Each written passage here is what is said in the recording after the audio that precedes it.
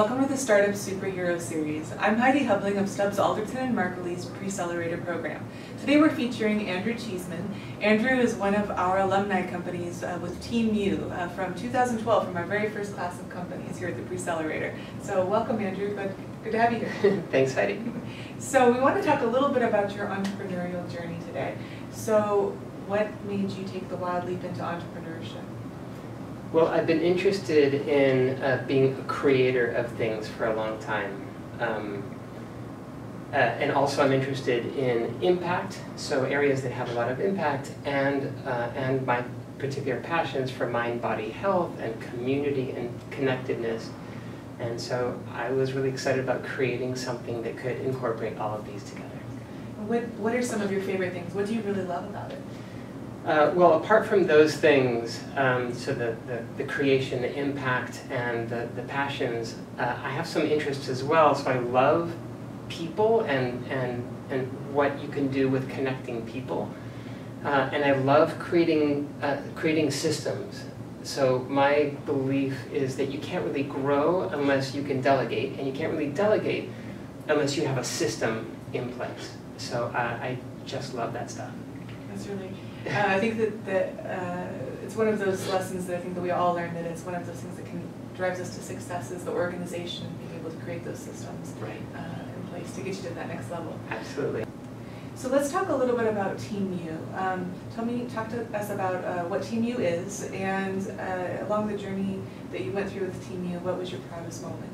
Okay. So Team U is a system that addresses one of the issues that is happening in schools. It's widespread. So the problem is around learning and apathy and teacher retention, and these are all interrelated. So Team U is a system that addresses those by creating a culture of empathy versus apathy. And it's a software-based system where students earn points for things like empathy and kindness and service. And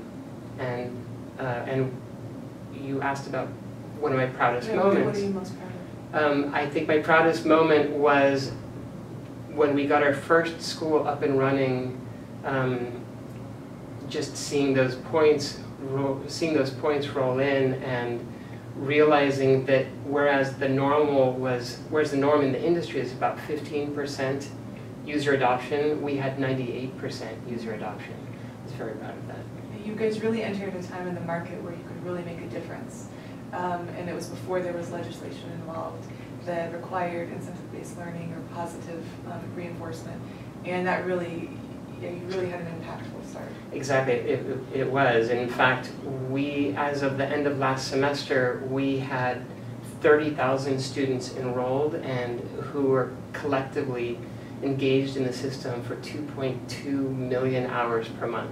Wow, that's very, very, very exciting. Yeah. So you've had those successes, and then along your full entrepreneurial journey, what's an important lesson that you've learned? What's something that you can give back as a lesson for wisdom to other entrepreneurs? So I think the biggest lesson is this lesson around empathy. So my company is based on empathy, which gave me a particular lens to look at not just my customers, but the actual business. And what I came to realize is how deep the importance of empathy is.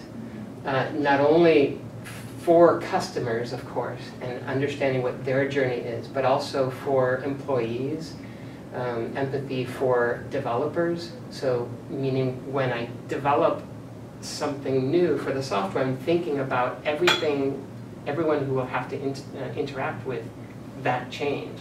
Customer service, investors, empathy for empathy for everybody who's involved.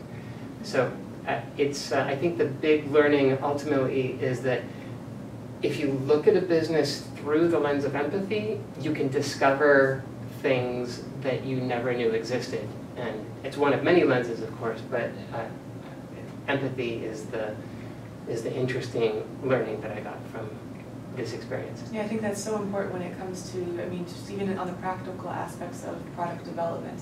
Yeah. You mentioned about how users are going to use the platform, or how on the empathy on the side of investors or on the side of other strategic partners that you're going to have, other team members, right? Your core employees and the core team. I think that that's such a foundational characteristic. It is, and just to take like the customer service example, empathy for the customer service staff is critical because done the right way, if we position the customer service role in the right way to customers and investors and partners and everybody else, then that role, rather than just being a supporting role, becomes the critical role.